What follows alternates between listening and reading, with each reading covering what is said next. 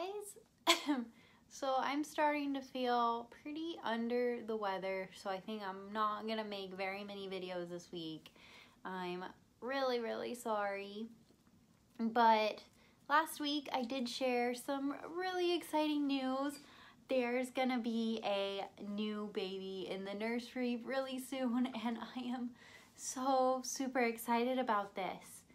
But I also wanted to talk about what's making me so excited about this, because it's something we all kind of face, or something that happens to all of us in the Reborn community. So there's this word called nesting, and what that means is it usually, in real life, it usually refers to a pregnant mom and what she does to prepare for the baby. So buying new clothes, cleaning the house, buying a crib, getting accessories, painting the room, and all this stuff the new mom does to prepare for baby. And in the Reborn community, a lot of us like to nest before we get a new baby. And I think I've done that with quite a few of my babies, where I'll start getting really nesty. And at least I did that definitely for Lila and my first Reborn baby, Paisley. For Paisley, I painted all kinds of signs for her. I got furniture for her. I got all kinds of clothes for her. I went crazy when I got Paisley. But also when I got Paisley, that was right around when Babies R Us was closing. So I was able to get a lot of stuff for pretty cheap and on sale. So that was part of it. And she was my first, and I was going crazy. I was having a lot of fun. And then with Lila, I waited like 8 months to get baby Lila. So I was just picking up all kinds of things. My family members were picking up all kinds of things for her, and we were all getting really excited. And if you don't know the story of Lila, basically she did not go as planned. Everything kind of went wrong. So I had pretty much given up on getting a Saskia doll when I started to notice the Tobiah kit. Everybody was posting pictures of a Tobiah kit, and I was like, oh my god, what was I thinking wanting a Saskia? I want a Tobiah, because I love smiling dolls. Babies that are smiling are so cute. And then I had already, for a very brief amount of time, had a Saskia, so I knew I liked bigger babies, and I liked how they felt, and just everything about bigger babies. But so I still got my Saskia. I am still super happy with Lila. Y'all know how much I love Lila. She's all I post videos of right now. I love Lila so much. I need to take videos of other babies, I know, but she is so precious and I love her. Y'all know I love her, and you guys know I'm just so excited to have her in my life. The Saskia kit just was no longer my dream baby. It kind of became Tobiah and that sweet little smile. So Ethan, when I was being a little bit dramatic and was like, I really want an impulse buy, and I was about to make a really dumb impulse buy, he kind of went behind my back and talked to a friend of mine who's an artist and was like, will you make her a Tobiah?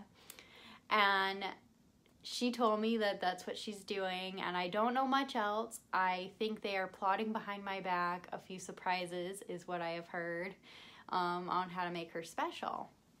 So what I've been doing to make her special is this video is going to be all about nesting. Anyway, what I did to make her special was I came up with a name that means a lot to me. So story time. Once upon a time, I was about 13 years old and my dad was deployed. My dad's been in the military my whole life, and he was deployed overseas for about 6 months when I was in the 8th grade. And he came back right before my birthday. So as a special trip for him being back home and for me turning 14, we went to Disneyland. And it was my very first trip to Disneyland, and I was so excited. Now, I also grew up four-wheeling in Jeeps a lot. I have a Jeep tattoo. I have a Jeep. I love Jeeps. That's something probably not a lot of you guys know about me, is I grew up in Jeeps, have loved them my whole life, have loved going off-roading and just being in the woods with a Jeep. Love it. Favorite thing. Anyways, actually you might have known that, Paisley has a whole outfit on Jeeps. So anyways, we went on the Indiana Jones ride at Disneyland, and if you don't know what that is, it is basically like one of the Indiana Jones movies, and you are in a Jeep, and you are on this wild, bumpy, crazy adventure, and I loved everything about it. I fell absolutely in love. I had no idea who Indiana Jones was. I didn't have a clue about anything. I just knew I loved this ride, and I loved it. So what I did when we got home from Disney, I didn't know if my parents would be okay with me watching Indiana Jones or not. And this is my disclaimer: if you are under 18 years old, and if you don't know if your parents want to let you watch a movie or not, ask them permission. Do not do what I did. I did something bad. Don't do what I did, okay? But what I did was I went under their I went under the movie cabinet where they kept all the DVDs and VHSs, because we still have VHSs. And that's where I found the first Indiana Jones and Raiders of the Lost Ark. And then we also had Indiana Jones and, let me see, it wasn't Temple of Doom. Oh, we had Indiana Jones and the Last Crusade. Sorry, I can't remember which ones we had. But every morning when I was getting ready for school, when my parents were at work, I would watch 30 minutes of the movie. I would wake up early just so I could watch 30 minutes. So it took me quite a few weeks to be able to finish the movies. But I did it, and I was in love. Once again, if you are under 18 years old and your parents don't want you to watch a certain movie, don't do what I did. I was a naughty kid. Don't do that. But I fell in love with Indiana Jones. I would write all kinds of stories about what if I was some cool adventurer and all the adventures I would go on. And I even had an Indiana Jones type hat that I stole from my dad. I was in love, and that love carried on like my whole life. You can ask any of my in real life best friends or my fiance. They all know Indiana Jones is my jam. That's my ringtone. I have quite a few Indiana Jones, anything I can find really. I've read quite a few of the novels. If I am stressed out, if I'm not looking at stuff for my next Disney trip, I am reading an Indiana Jones book on the beach. That's how you know I'm stressed, is I'm reading Indiana Jones. We did a four-wheeling day for work where we all went four-wheeling together, and as loud as I could get the volume on my Jeep, I was playing the Indiana Jones song. I'm like, he is my thing. And a little fun fact for those of you who don't know much about the Indiana Jones franchise, his real name is not Indiana. His real name is Henry. Henry Jones Jr. is his real given name. So for years now, I've been like, one day I'm going to have a son and I'm going to name him Henry. And it never occurred to me that the name Indy is really increasing in popularity, especially for girls. And so on Instagram, I had put out a thing when I knew I was getting the doll. I just put out a thing asking for name suggestions. And one of my friends who knows me put down the name Indy, and I was like, yes, that is the name. And that secured my bond with the doll like that, because the moment I had her name, I knew her whole personality and who she was gonna be. And now I'm actually kind of kicking myself, because I'm like, why did I just not save that name for my daughter? I could have a son named Henry and a daughter named Indy, and it would be just perfect. And I'm a crazy person, and Ethan's watching this right now, and he's like, no, we are not naming a kid Henry and Indy. I'm probably gonna try and get him to name it Marion, though. Marion. He might let me go for Marion. Anyways, so the doll's name is going to be Indy Marie, and Marie is for Indy's love interest in the first movie, and the latest movie. Her name is Marion, or Marion, and so I thought shortened that it'd be Marie. So it's super cute. I love it.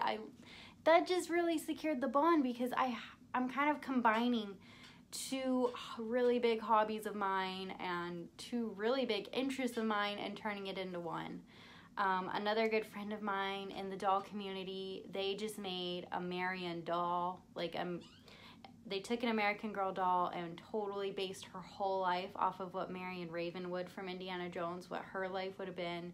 And I guess I just thought that was the coolest thing ever. So now I'm just so excited to have my own doll. No, I'm not going like that.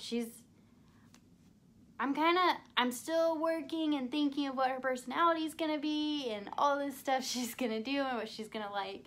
But I'm not going to have her be like a baby from 1904 or anything like that. I think what I'm going to do is she's going to be still a modern baby like any other baby in my nursery. But I'm starting to see what her personality would be, and she's a lot more adventurous. She wants to do the Jeep thing. She would be the one who'd be going off and having crazy adventures. Think Tommy from Rugrats, maybe? Yeah, probably definitely Tommy from Rugrats if you guys are old enough to have watched Rugrats or young enough to have watched Rugrats. I'm in this weird age gap in the Reborn community where I feel like everybody's either a lot younger than me or a lot older than me. And I'm somewhere in the middle, but that's okay.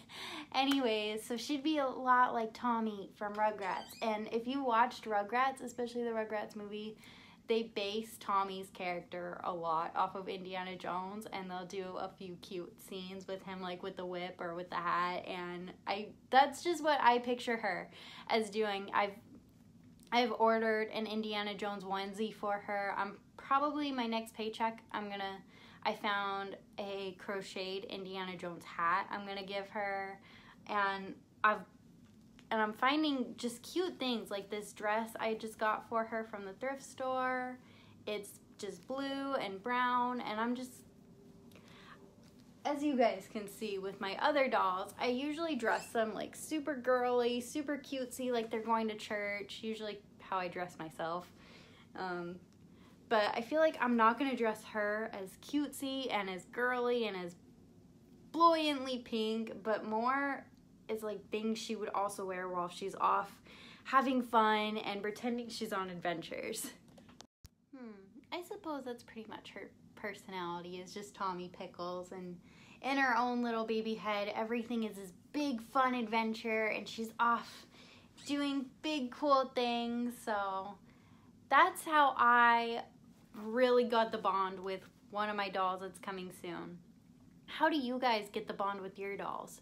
Do you guys set up personalities for your dolls and come up with what their favorite color is, what they like to do, what they're doing in their own baby head?